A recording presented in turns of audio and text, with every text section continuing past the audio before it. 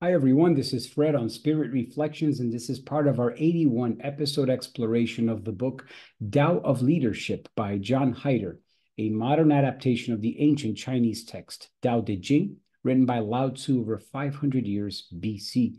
And today we're going to read chapter 68 and followed by a short meditation. I'd love to hear from you. What do you think of these teachings?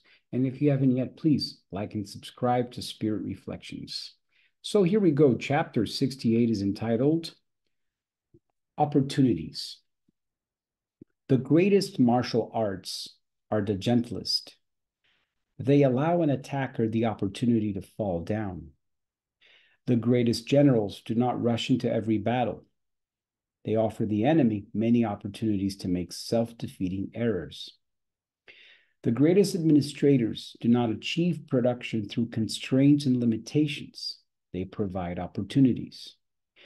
Good leadership consists of motivating people to their highest levels by offering them opportunities, not obligations.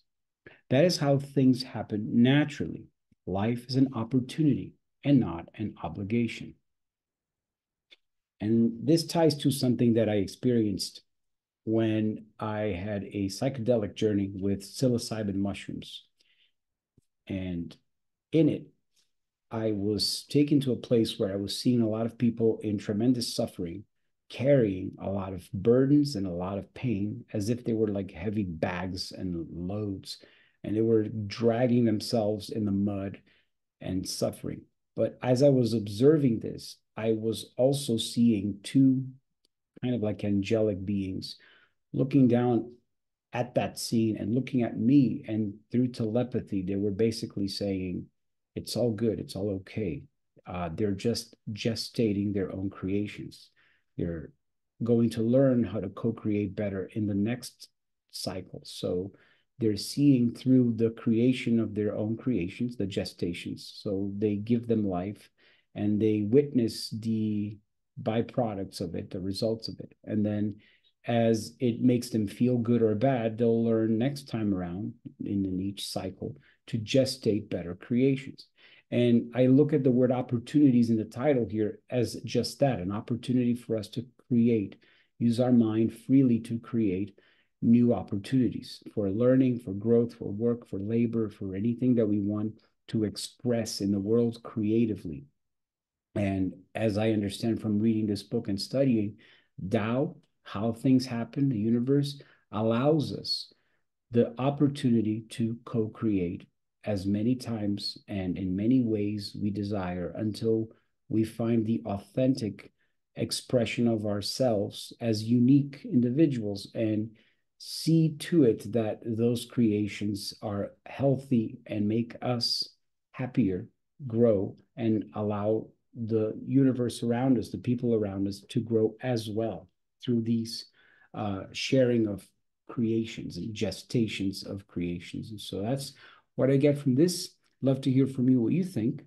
And I'll invite you now to do a short meditation. And I'm going to put some music here in the background. And if you'd like to close your eyes, feel free.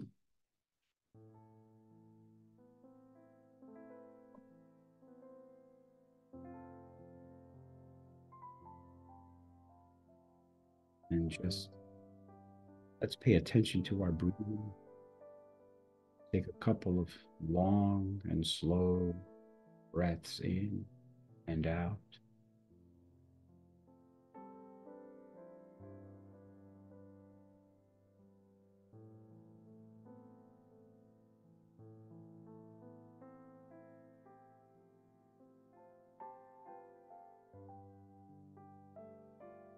Synchronize our breathing to a slower pace and give the opportunity for every cell of our body to vibrate in a calm and peaceful rhythm.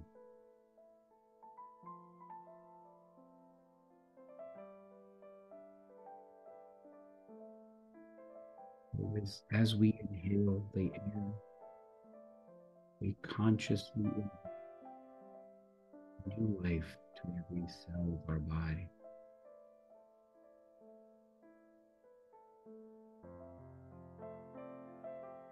Bringing a renewed light bringing wisdom that will be unpacked, will be revealed in time.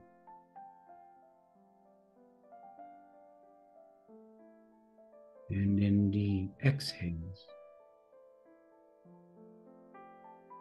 just like a gentle breeze through a forest in the fall, autumn leaves in the ground,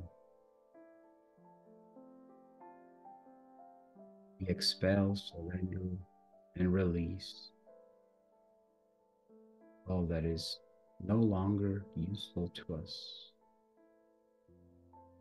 all that has already served the purpose and is ready to be swept up by the wind.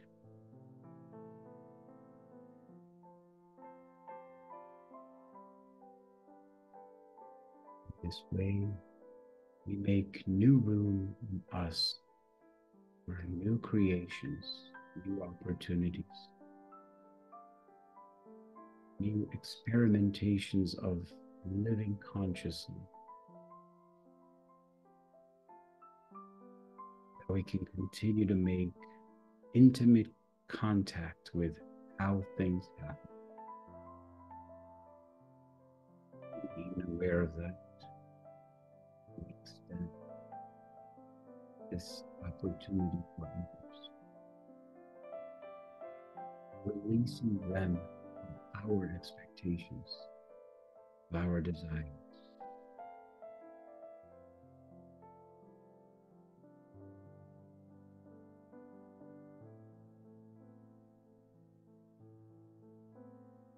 Whenever we feel overwhelmed, let's remember these moments of slow breaths.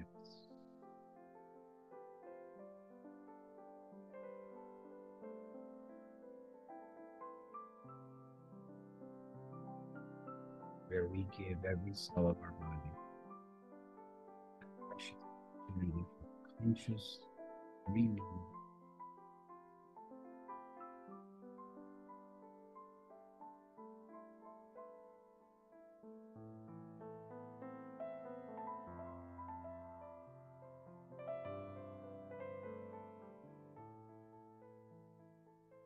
Take a couple more moments here.